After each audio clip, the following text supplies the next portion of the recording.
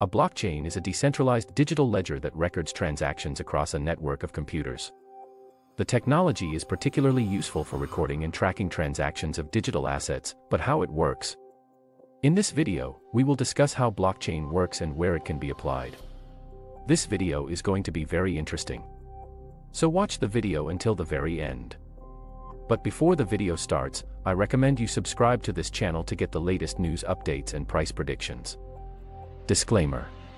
So without wasting time, let's get into the video. The concept of blockchain technology was first introduced in 2008 as the underlying technology for the cryptocurrency, Bitcoin. It was created by 2009 by an unknown individual or group of individuals. The goal was to create a decentralized system for electronic transactions that would bypass intermediaries, such as banks.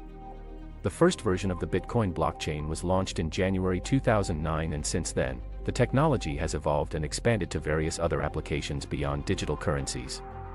In 2015, the Ethereum network was launched, introducing the concept of smart contracts and expanding the possibilities of blockchain technology. In the following years, the rise of decentralized finance, DeFi, and non-fungible tokens, NFTs, brought increased attention and investment to the blockchain industry.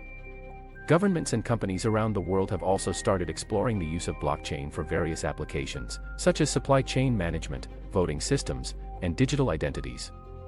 Now let's see how the blockchain works. Blockchain technology works by using a decentralized network of computers to maintain a continuously growing list of records, called blocks, which are linked and secured using cryptography. Here are the basic steps involved in how a blockchain works. 1. Transaction. A user initiates a transaction, which could be a transfer of digital assets, such as cryptocurrency, or a change in the state of a smart contract. 2. Verification. The transaction is verified by network nodes, which use consensus algorithms to confirm that the transaction is valid. 3. Recording. Once the transaction has been verified, it is added to a block along with other transactions that have been verified during the same period. 4. Hashing. Each block is given a unique digital signature, called a hash, which is generated using cryptography. The hash of the previous block is also included in the current block.